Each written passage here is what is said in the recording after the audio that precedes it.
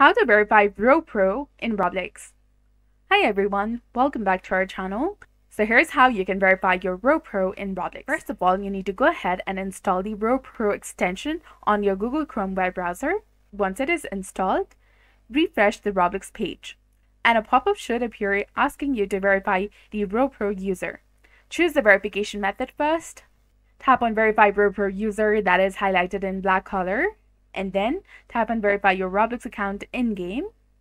Now you can also do the emoji verification code, which you will get the code in the RoPro user verification. Tap on Open Roblox Game Client. Tap on Generate Verification Code, and there you will see it. Simply go ahead and copy this code on your clipboard. Come back and simply paste it over here.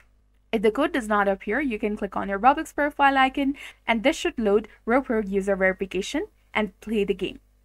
You should see a verification successful message, and a RoPro is now verified, and you can use its features easily.